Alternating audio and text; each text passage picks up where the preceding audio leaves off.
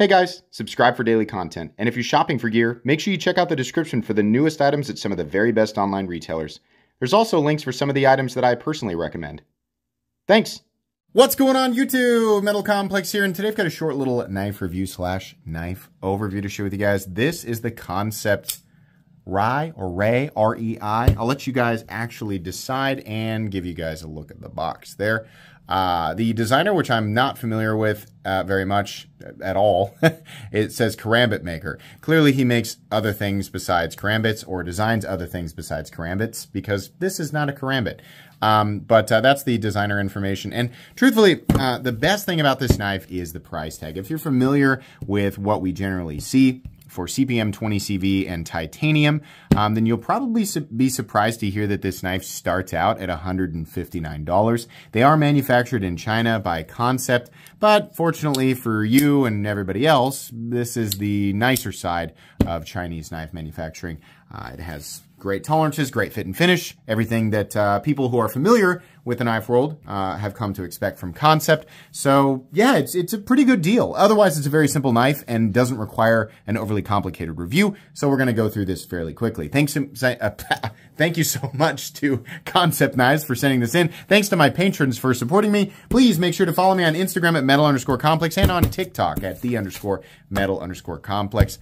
It does come in a few different configurations. I'll link everything down in the description so you guys can check it out if you want to.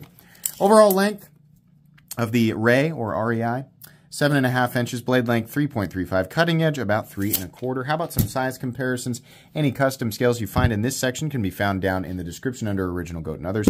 Up against the 8010 and 8020.5, definitely much more of an 8020.5 size knife. How about up against the Spyderco PM2 and the Spyderco Para 3?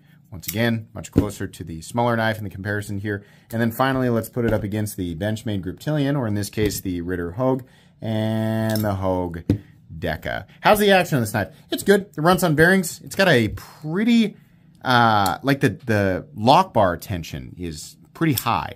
But the flip side of that is that the flipper tab really does the job, definitely. You can feel that lock bar tension. It's not insane, but you're definitely going to have to overcome it. The thumb studs, fortunately, are stepped, and then it has a little bit of a button head, very similar to what Rick Hinderer's current standoffs look like, outside of the fact that these are much smaller.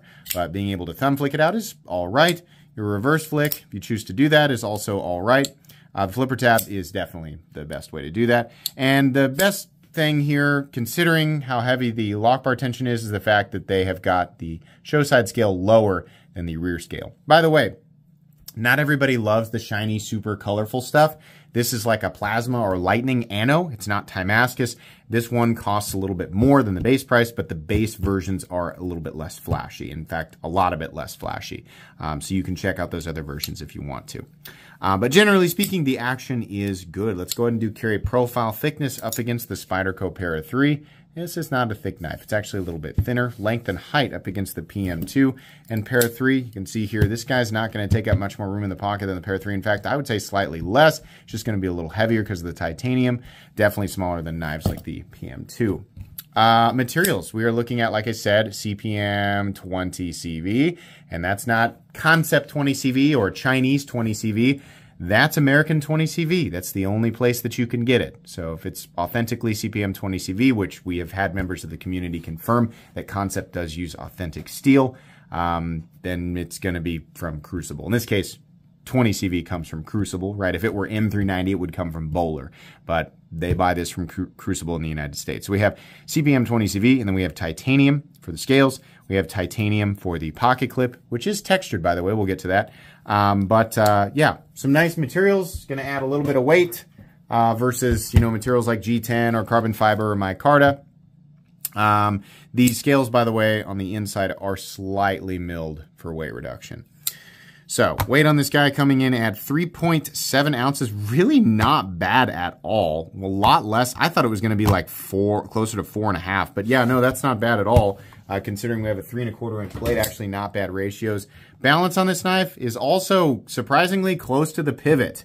This is weird. I don't know what it is that's making this knife feel a little bit heavier, but honestly, it does feel a little bit heavier than that. So, okay. Let's go ahead and do a hardware check. I'm going to get out my tools. As per usual, my tools are very inexpensive and very recommendable. You can find them right down in the section of my description that talks about the tools I use in this channel or the pinned comment. Pivot is a T10. And then for some reason, the body screws are T6. T8, come on now. Kansept T8.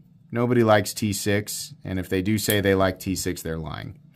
The body screws are T6, but at least there's only 2 of them, right? And a couple of pocket clip screws. Either way, very simple disassembly. As long as you have the right tools for the job, you should be good to go. Let's go ahead and measure the blade stock thickness on this guy. Blade stock thickness coming in at 114 thousandths. So definitely on the thinner side. And is that it? We weighed it. We measured the blade stock thickness. We did the hardware check. Okay, meat and potatoes time. There's not really anything going on here with this knife that we haven't seen before. The lightning ano is cool if you like that stuff, right? But if you didn't have that, you have a simple titanium frame. You have kind of an interesting blade shape here. I'm not sure what we would call this. A modified spear point? Whatever, right? The tip is very pointy as a result of this swedge, like sort of cutting in and angling immediately down towards the tip. It is very noticeable. That is a fine, pointy tip.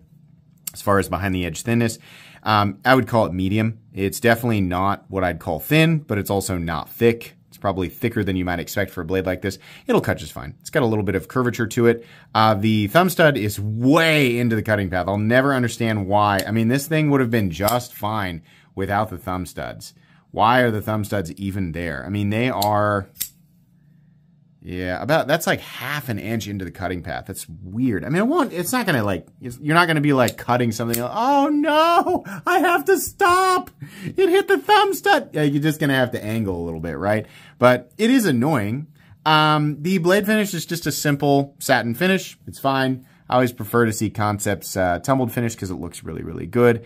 But this is okay, right? I can't complain at the price tag. Flat carries out about 65% the length of the blade, and the cutting bevel is very even on both sides. In fact, fit and finish all the way around is very, very good on this knife. Can't complain. I hate that they have to put codes on it. I hate that they have to put the name of the knife on the knife. I don't mind seeing the designer logo, right? I always wish that billboarding is smaller, and there's a certain area where it's like, why are you so far out here? Like, you're putting, you know, if this was the ocean, like, you're past the buoys, dude. Like, put it back here. So, okay. The edges right here are nicely chamfered down. Ergonomically, there's pretty much just one grip, and it's all right. That is a long pocket clip. We don't need it about... much longer than about right there, but okay, it's flat, but yeah, you're going to feel it a little bit. Not to the point where it's like, you know, ergonomically like debilitating. It's just, you're going to be aware that it's there, but it's reasonably comfortable. It doesn't feel like a knife I'm going to drop despite having really, you know, like a super smooth surface, because it definitely is smooth, but the lock-in is pretty good. Personally, I like the plasma ano, and I'm going to, well, this isn't the right stuff to use to shine up the ano, but it does work a little bit. So we're just going to do that here real quick, give you guys a demonstration of how this particular one looks when it's all sorts of cleaned up. Just bring that ano out just a little bit more so we can show it off. But it does look really good. It's nice and vibrant. Right, this finish or any anodization will wear off over time, and it's obviously much duller on the side where I've been touching it. But this will wear off over time. So if you don't want that to look that way, what you need is a pocket knife that is just tumbled titanium or just raw, like you don't want it anodized at all. But it does look good. Same with the hardware, which actually I think is steel, and it's just been like heat finished. But I do like this. I think it's cool. Like I said, if you don't like the colors, you can pick up one of the plain ones. These little bowls they put in here, probably just to add a little bit of character to what would otherwise be a very straightforward and boring handle profile. That's fine. Certainly nothing we've never seen before, but it does. It dresses it up just a little bit, and it allows the anodizing and the light to kind of, you know, play a little bit. It just adds a little bit of depth to the aesthetic, so that's fine. Oh, I'm so cultured. Oh, that adds depth to the aesthetic. Sorry. Thanks for watching my channel over all these years, guys. Okay, pocket clip, reversible. You can actually, left-handed people can actually carry this. That's great. Why they textured the clip? I don't know. It's the only area of the knife that is texturing on it. Really nice, like almost knurling. It'll make it easier to pull out of your pocket. That's for sure. Because if it was like super slippery, you might slip, right? I feel like we've all done that. You slip, but it was enough force to pull the knife out of your pocket, and then it goes tumbling down to the ground. God, that sucks. But anyways, yeah, in and out of the pocket, it's fine. There's a little bit of, I forget what we call this, cant. I think that's what they call it. There's pocket cant or clip cant, the angle.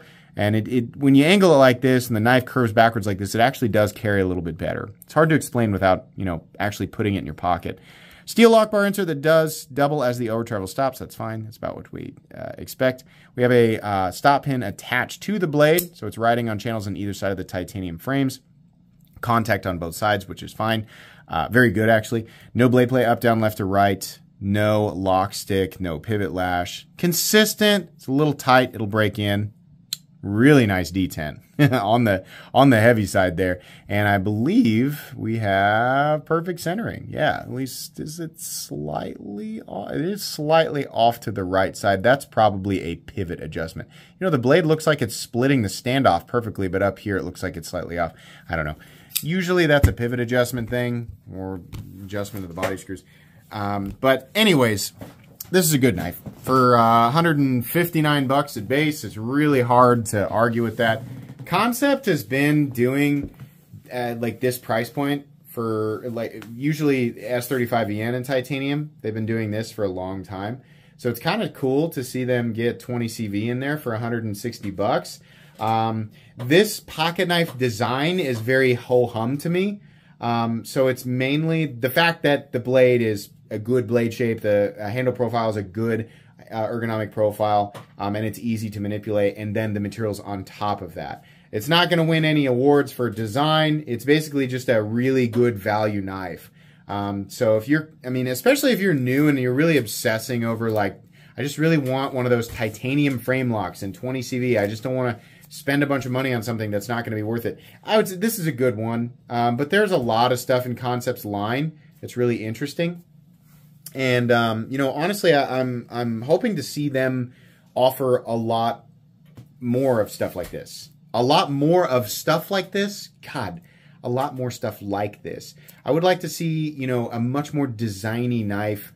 Maybe something, this is all like personal preference, right? But I want to see something that's got a lot more, a lot more sauce, a lot more zazz in it, right? We've seen a lot of that from Kansept. I understand this is a specific design from Karambit maker. It's okay. And generally speaking, I would recommend it to somebody, I think, maybe tiptoeing into this territory. This isn't so much a knife for people who are overly familiar with this territory, right? Because I don't know that it's bringing anything. It's a good tool. But I want to see Kansept do a lot more with titanium, 20 CV, and some cool anodizing for between 150 and 175. As it sits, though, it's a decent knife. I think certain people will enjoy it, and it's certainly a good value for sure. So that's pretty much it. I don't know that I have anything else to say. Please make sure to follow me on Instagram at metal_complex. If you enjoyed this video, leave a like. If you'd like to check out my other content, I do, of course, have lots of videos of knives that are either expensive or inexpensive that I do or don't like, so check those out. And if you enjoy all my content, go ahead and click on that Metal Complex logo right there and subscribe because there's definitely more coming. Thanks again for watching, everybody, and have a great day.